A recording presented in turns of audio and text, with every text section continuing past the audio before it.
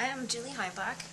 I'm a liver transplant surgeon at Mayo Clinic and the surgical director of the liver transplant program. I'm going to talk to you today about a disease called NASH, which is Nonalcoholic Steatohepatitis. It's also sometimes referred to as fatty liver disease. And NASH really represents the end point of a spectrum of disease, which is basically related to having too much fat in the liver. The primary risk factor for the development of NASH is obesity and the metabolic syndrome.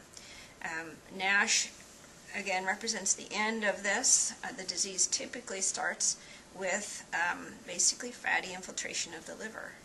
It then evolves into inflammation of the liver, which is also called hepatitis or steatohepatitis, and eventually it can progress to end-stage liver disease, which is basically cirrhosis. Cirrhosis can be caused by a number of different things. In this case, we're talking about cirrhosis, which is caused by having too much fat in the liver.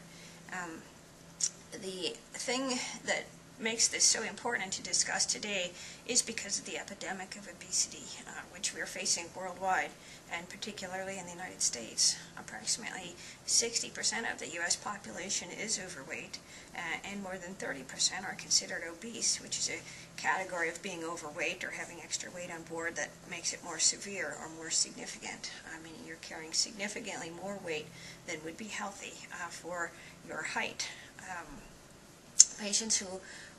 People who are obese have an increased risk of developing fatty liver disease and eventually NASH or cirrhosis from having too much fat in their liver. And indeed, this is one of the most quickly rising indications for liver transplant in the United States. It is not the most common indication for liver transplant, but it's the one that's rising faster than almost any other diagnosis at this point in time. Considering this large number of patients who suffer with having extra weight on board, we worry that this is going to be one of the main indications for liver transplant in the future.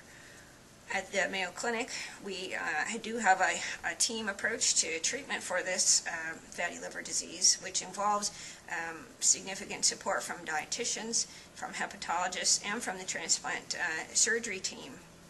And basically, we work very hard to get patients who have fatty liver disease and end-stage liver disease from having too much fat in their liver options for having a good long-term outcome.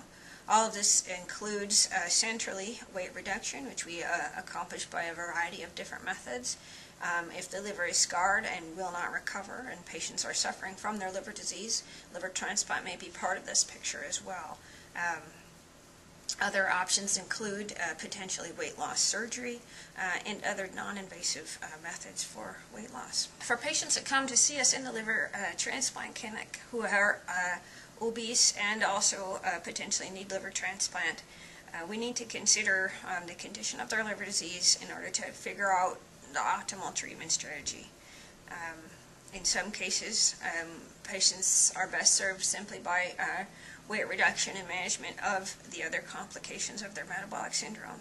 In other cases, patients are best served by weight reduction, but they still require liver transplant. In some cases, weight reduction prior to liver transplant may not be feasible if the patient is severely ill, and then we'll have to deal with strategies for weight reduction after liver transplant.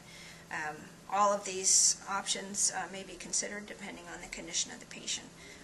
The key is to approach the condition from all sides, not simply treating the liver disease or not simply treating the extra weight, but addressing all components of the disease.